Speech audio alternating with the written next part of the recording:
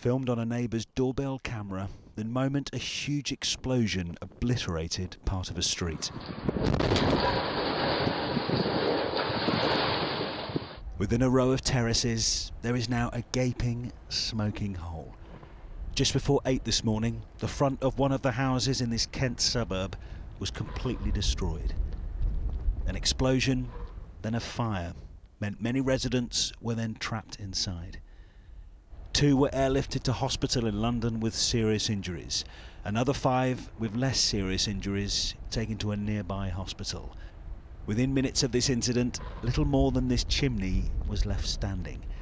But given the sheer scale of the damage, it is hard to believe the consequences were not even more severe. One neighbour spoke of hearing the blast.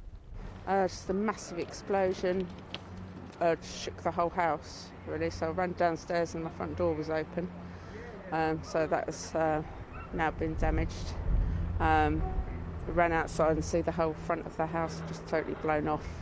With the trapped residents safe, work has gone on through the day to make the streets safe. Firefighters have been isolating the gas and electricity before anyone can return to their homes. Well, the flames are now out, but there's smoke in the air. A hazardous area response team is here to establish exactly what happened, but at this stage, they don't believe it was suspicious. At least one of the residents rescued earlier is believed to be elderly. Millview now has a very different view this evening, after the damage caused in a few devastating seconds.